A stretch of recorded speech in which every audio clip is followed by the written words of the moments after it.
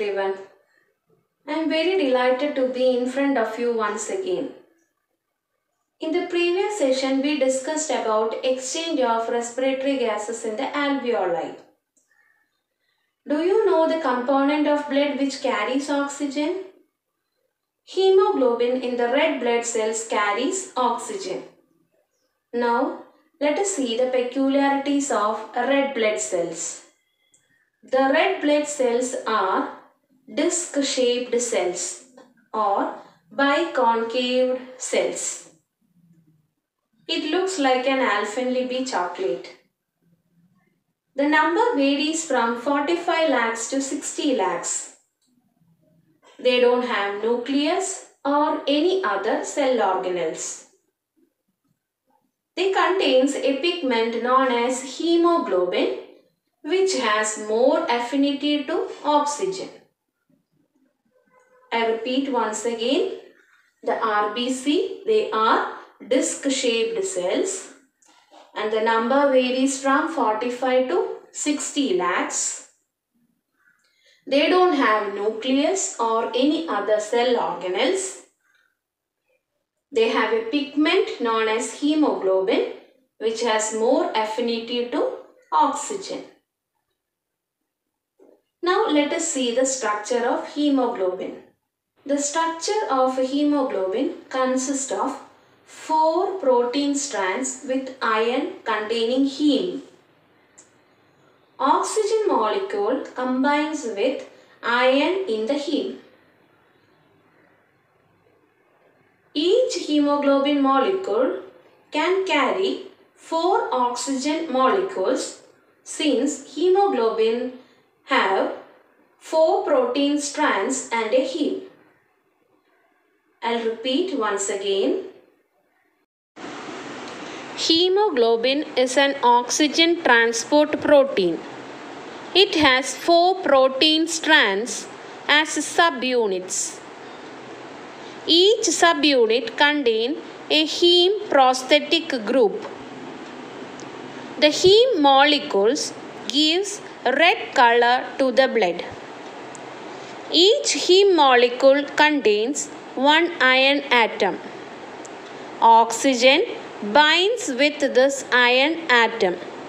So, each hemoglobin carries 4 oxygen molecules. I hope it is clear for you.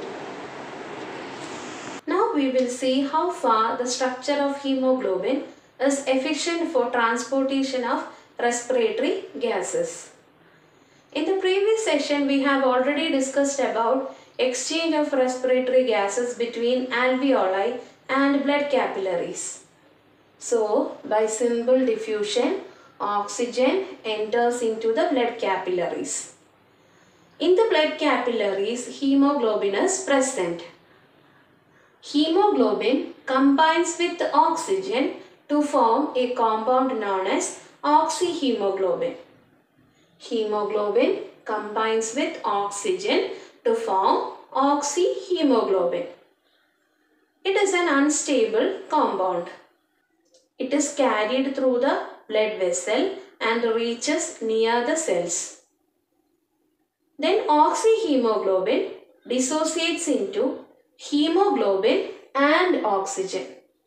Oxyhemoglobin dissociates into hemoglobin and oxygen. Now the oxygen is free. Oxygen in the blood capillaries by simple diffusion enters into the tissue fluid.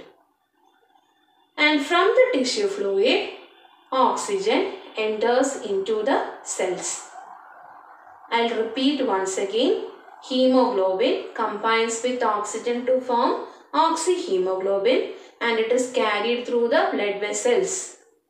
When it reaches near the cell, oxyhemoglobin dissociates into hemoglobin and oxygen. So, oxygen is free.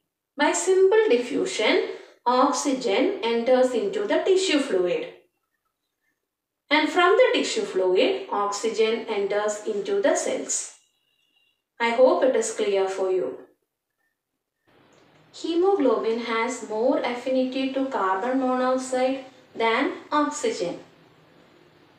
When you are trapped in a place which contains lot of smoke or in a polluted area, there will be more amount of carbon monoxide. So when we inhale, there will be more amount of carbon monoxide than oxygen. So what will happen? Hemoglobin combines with carbon monoxide to form a compound known as carboxyhemoglobin.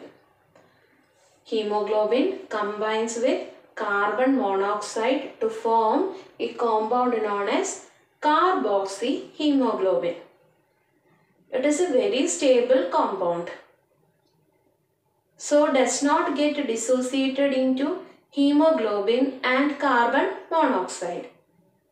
So the hemoglobin loses its capacity to carry the respiratory gases and they get completely destroyed. I hope it is clear for you. The main constituent for synthesis of hemoglobin is iron molecules. All the leafy vegetables are rich in iron molecules. So it is said that we should include leafy vegetables in our diet. Include leafy vegetables in our diet. Average amount of hemoglobin in a healthy man, it is 15 gram per 100 ml. But in case of woman, it is 13 gram per 100 ml. If the amount of hemoglobin decreases, it leads to a deficiency disease called as anemia. Have you heard about a project known as WIFS? The full form of WIFS is Weekly Iron and Folic Acid Supplementation. Weekly Iron and Folic Acid Supplementation. In this project, they distribute the iron tablets in schools in order to maintain the hemoglobin content in children.